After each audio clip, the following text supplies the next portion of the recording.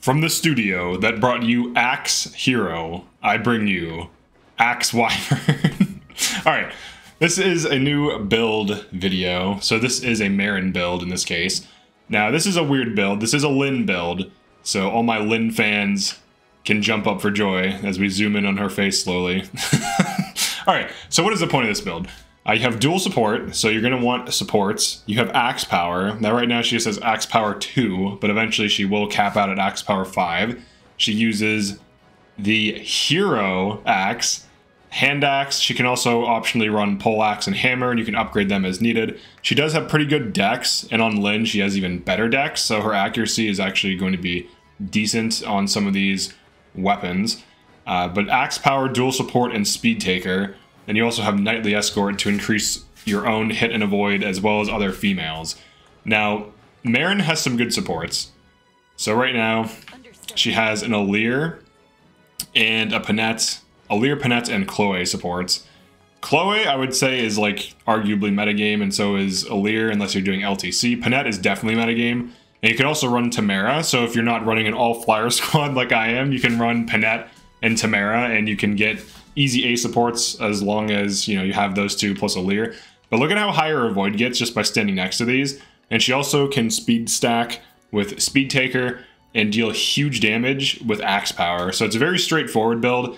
You basically don't see any negative effect of Axe Power. The avoid minus 10 doesn't matter because your passive already removes that. It reduces it to 5.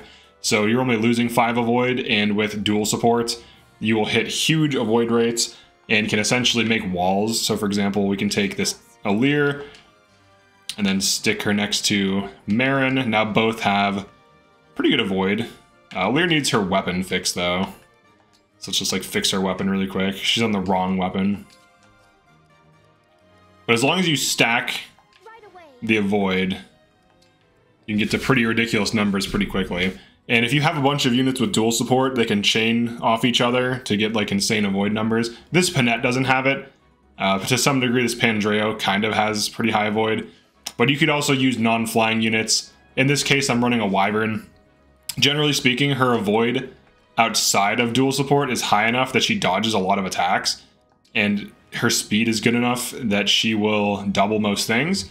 And as she gets Speed Taker going, she'll double pretty much everything on the map pretty easily. The axe itself is very light, so once it gets to +3, I believe it has a base weight of 8. You can also run the Lucina engraving, which gives you +30 avoid. It also reduces damage slightly and weapon weight, but because the hero's axe has pretty high might, you don't really lose that much damage, if at all.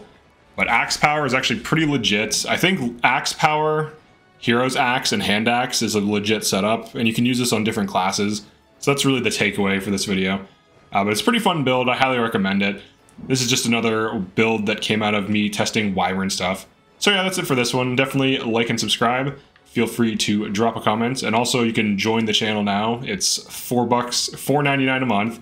I do live stream. I'm going to be live streaming every weekday. So yeah, you get emotes, you get a cool little badge. All right, peace.